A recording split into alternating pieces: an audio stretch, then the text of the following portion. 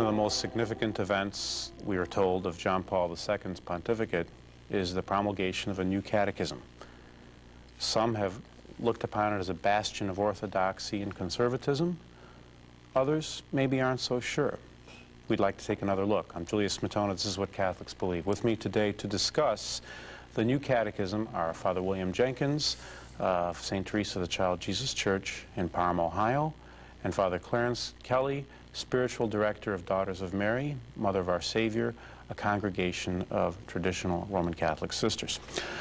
Reverend Fathers, we last time discussed the spirit, the scope of the new catechism, its raison d'etre, why it was introduced. Maybe we can look into it a little more deeply. We mentioned last time that one of the areas which is certainly ambiguous and not quite in accord with traditional teaching was on marriage. Are there any other areas that you find to be questionable, which might not be orthodox and which in fact would represent a departure from the traditional Catholic norms? I would say one of the things we did mention in the last program, but we didn't perhaps get into as much as we could have, is the question of giving Holy Communion to people who do not have the Catholic faith. That's a very, very serious thing. That's not ambiguous, that's not confusing. That represents an attack on the Blessed Sacrament. That represents an attack on the unity of the Catholic Church. So we're dealing here with something which actually makes sacrilege the norm. So that's what this catechism does. This catechism takes the Holy Eucharist and makes it an object of attack and sanctions the sacrilegious giving of Holy Communion to people who are heretics, actually, who deny many of the doctrines of the Catholic Church. And in fact, it is so grave, it is so serious, it is so momentous that I think it may be impossible to overstate it. Mm-hmm. This catechism is a universal catechism for the whole Church. That in itself, apart from any other consideration, would destroy the integrity of the catechism, just as, for example, apart from any other consideration, the fact that the new Code of Canon Law does the same thing destroys the integrity and the validity of the new Code of Canon Law. Because the Code of Canon Law does the same thing, sanctions sacrilege against the Blessed Sacrament. Here's what I would see as an objection from, say, the average Catholic in the pew. They might say, look, Father, there are so many good things in this catechism. So what if it has one thing? How does that affect the whole? Well, it affects the whole the same way, if I can use an analogy that I started to use in one of the other programs. It would affect it in this way. If you had your family gathered around the dinner table on Sunday, and everything was prepared and looked very beautiful, and it had a nice clean tablecloth and all types of appetizers and vegetables and fruits, and someone said to you that everything on the table is good, except in a couple of items on the table there is cyanide. So let's sit down and eat Sunday dinner now.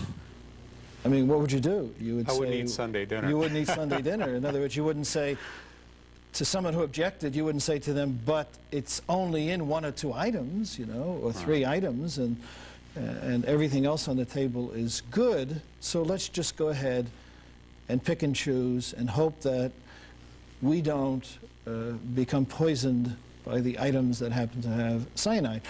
Now, obviously, anyone with any common sense would say, we will have nothing to do with what has been set out on that table because we may get poisoned and die from it.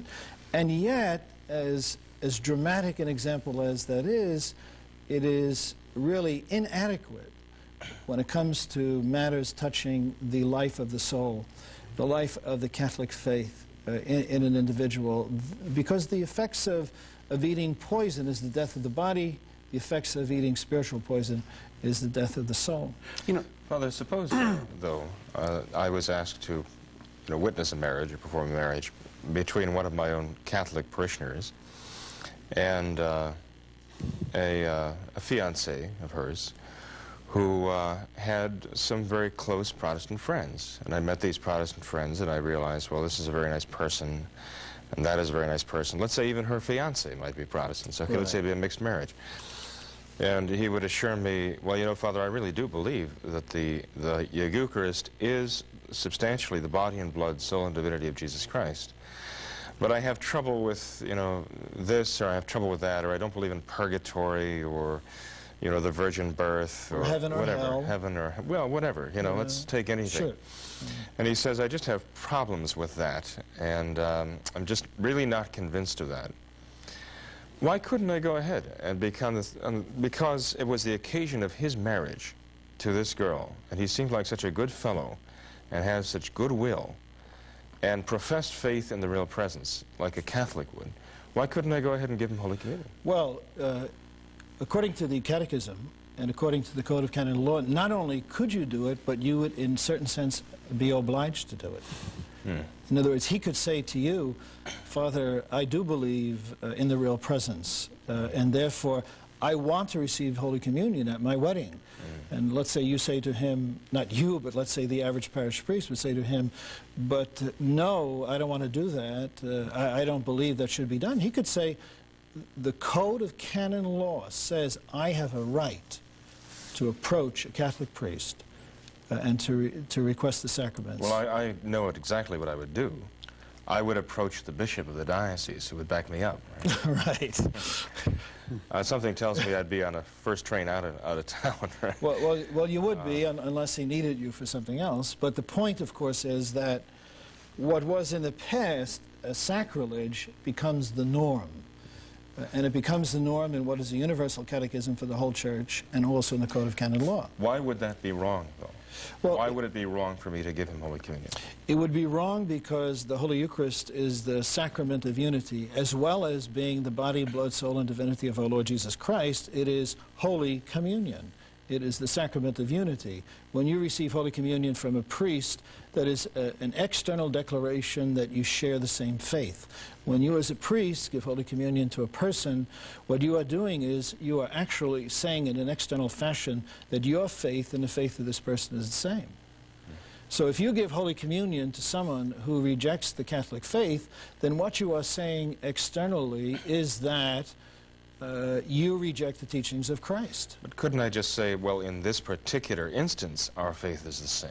Let's say with regard to this particular doctrine. You could, because there may conceivably, I mean, I don't really think that there are any Protestants who believe what the Catholic Church teaches in the Holy Eucharist. The Lutherans believe in the real presence. They do not believe in transubstantiation. But let's assume they did. Let's say a high Anglican. Well, let's say a high Anglican who did. The reason you couldn't do it is because in order to have the faith, you have to believe everything that was divinely revealed and infallibly taught by the Church. You can't pick and choose. As soon as you begin to pick and choose, you don't have the faith. Well, that's the very meaning of heresy, right? It's the very meaning of heresy, and is you know, contrary to what it means to have the faith. When you have the faith, you believe everything that the Church. Reverend Fathers, when you mention heresy, I think there's a general misconception of what the nature of heresy is like and what it appeared when it first popped its head into the scene. I think a lot of people might think something heretical is so obvious and transparent and striking that no one could mistake it. Isn't, in fact, the opposite true? For instance, if one would have seen the heresy during the Arian heresy, it was very, very subtle in its form, the way it was presented. Well, it was, but to sort of try and finish that, the question of why is it so important that people have the faith? And the answer is this. The answer is that our Lord Jesus Christ gave us the truth, okay? And he said, you must believe this. He didn't leave it up to every individual to pick and choose what they would believe. He said to the apostles, go into the whole world and preach the gospel to every creature. He that believes shall be saved. He that does not shall be condemned. So our Lord says, here is the truth. I am the Son of God, he says, and you must believe this truth in order to be my disciple. You have to give assent with your mind to the truth I reveal, and you have to submit to my commandments. The Holy Eucharist is the sacrament which binds together those who have the faith, that is to say, those who accept everything that our Lord Jesus Christ taught, and who submit to his law. If you take the Holy Eucharist and you give it to someone who rejects the teaching of Christ, what you are doing is you are saying to them, forget about him. He's only the Son of God. You know, the Son of God said you have to believe this, but I'm telling you, you don't. And therefore, I am setting up this relationship of unity with you and excluding what he demands. That's why it is a sacrilege. In other words, it is a sacrilegious abuse of the sacrament of unity. It is excluding the truth that Christ revealed and that Christ insists we believe. It's an abomination, actually. Well, actually, the reason why I was asking the question was because I wanted to highlight something that I think is important to say about this new catechism. I think it undermines the very notion of supernatural faith. The whole idea. Right. You mentioned speaking with forked tongue before, but I think that's exactly what the catechism does. Because you can talk about the faith, which is the complexus of doctrines, which are divinely revealed, and then you can talk about the virtue of faith, by which supernatural virtue we assent to the doctrines, right? And this seems to be an attack on the very virtue of faith, which is simply an acceptance, a firm adherence to the teachings of Christ on the authority of Christ, on the authority of his church, on the authority of sacred tradition and sacred scripture, both united. And to say, therefore, that one can dissent from faith and not believe this doctrine or not believe that doctrine and still approach Holy Communion because he believes, and let's say that there is the real presence of Christ, but perhaps only that. This is a direct attack on the very nature of supernatural faith. It undermines everything the Catholic Church stands for. And on the deposit of faith, too, actually. You're watching what Catholics believe. We're just, Reverend Fathers, how we've identified one, well, more than one striking departure. How does this put the whole picture, what kind of a context does it put it in? Because now we see that John Paul, the Catechism in its promulgation, John Paul II invokes his apostolic authority to ensure that this is the full norm, and you can safely follow this as a norm for Catholic teaching, yet this norm is shown to be defective. What does that tell us? Does it mean that infallibility and impeccability are a lie, or that perhaps John Paul II possesses no authority? Well, it does present some very serious problems, as does the Code of Canon Law, because the holiness of the Church provides a secondary infallibility. The Church that was established by Christ is holy by nature, and it could not impose, for example, a law on the whole Church which is unholy. And yet the new Code of Canon Law is unholy. It's unholy in its effect, and it's unholy in actually what it provides for, which is the desecration of the Holy Eucharist, in the sense that the Holy Eucharist is desecrated when it is given to people who do not have the Catholic faith, and a sacrilege is committed. So that presents a very serious problem, because it is impossible for a Roman Catholic Pope to promulgate an unholy Code of Canon Law. And yet the new code is unholy. Similarly, theologians teach that catechisms, for example, like the Universal Catechism of the Church, is protected also by this secondary infallibility, and yet we know that this particular catechism promulgates things, provides for things which are irreconcilable with the Catholic religion.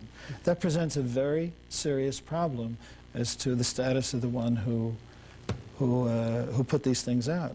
But from the practical point of view, as far as the average person, I think the point that Father Jenkins made is very significant, that we have the same Vatican II game.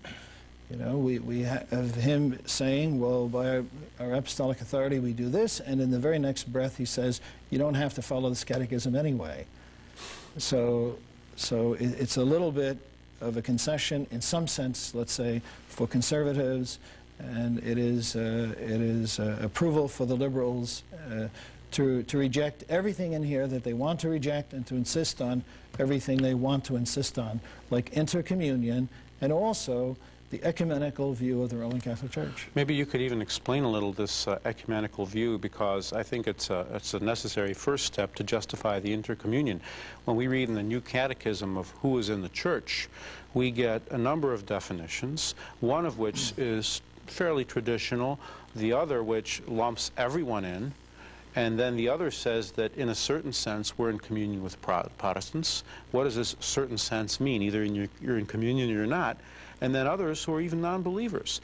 What would your feeling be toward this kind of a complexus which they offer of the definition of who is in the church and what is the church?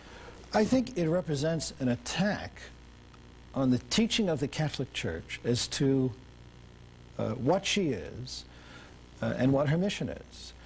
Our Lord Jesus Christ is the Son of God, and he established the church. There's no question about that.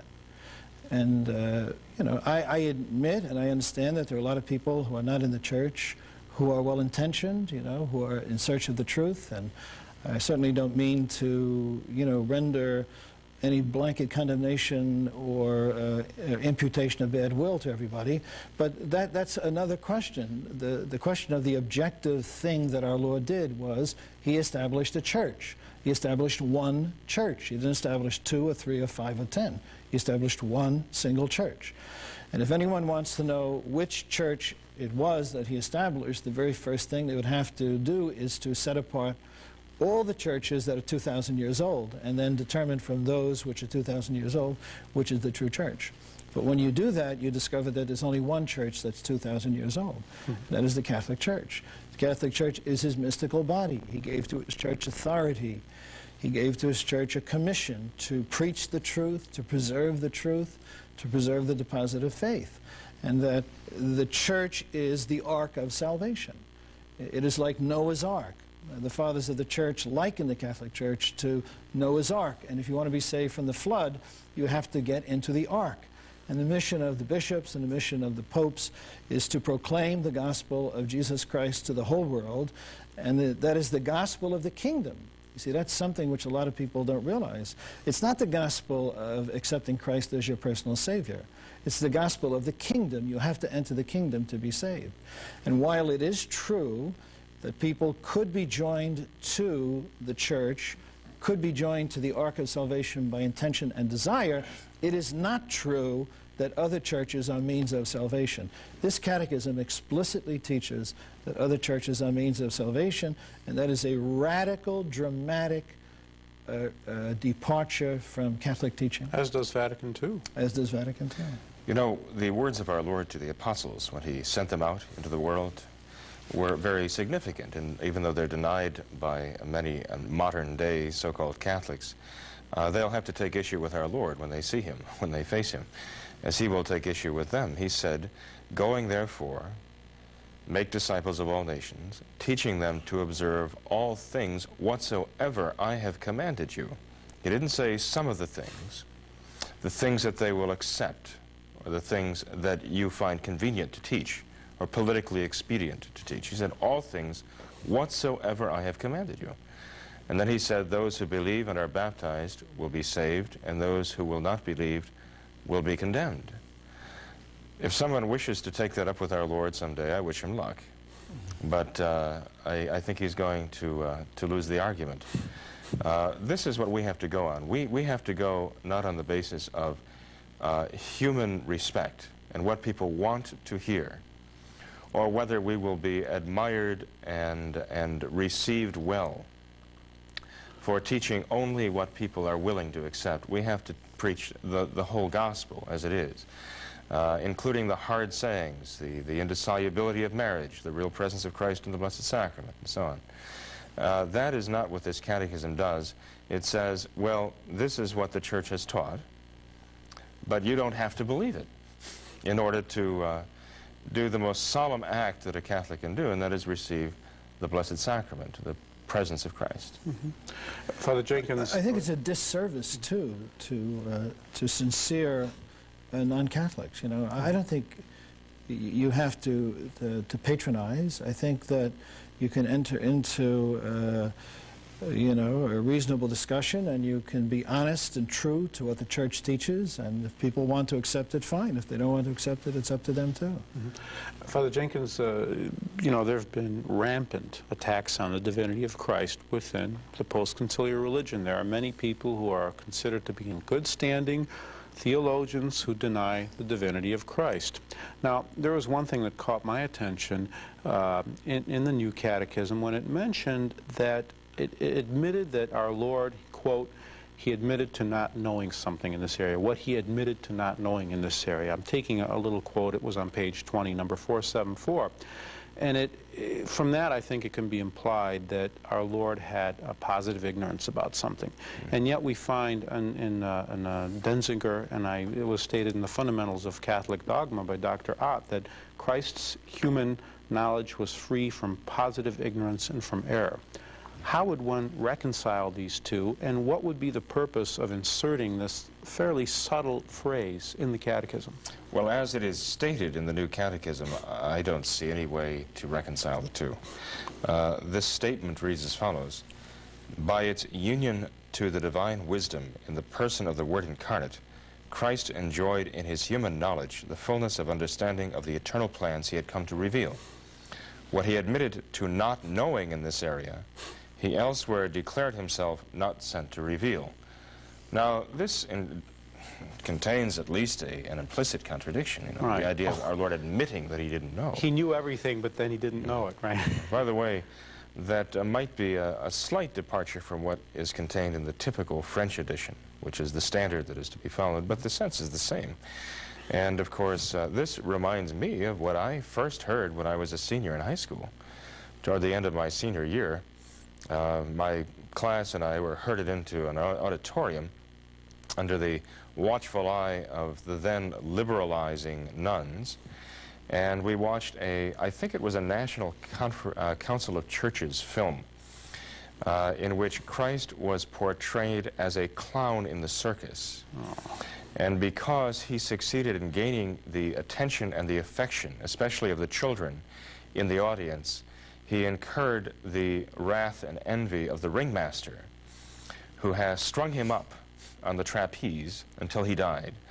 And then the ringmaster felt so remorseful that he had done something so low to the clown, that he went to the clown's trailer and did himself up as the clown and took the clown's place in the circus. So this was supposed to be the National Council of Churches' answer to the resurrection, evidently. But anyway, when we were herded back into the classroom after this, watching this travesty, I remember the nun asking us what we thought about this new idea that Jesus did not know he was God until he was 12 years old, and suddenly he found out. One little girl was faced with that same question elsewhere. This was in elementary school. I heard the same question was being bantered all about the same time, and one little girl raised her hand and said, "Boy, I bet he was really surprised." He found out he was God. Well, he found out he was God. You know, the point is, this statement in the New Catechism reminded me of that. And, of course, if he truly was God, he was God always, you know, from the moment of conception. He was God, and he had the wisdom and knowledge of God.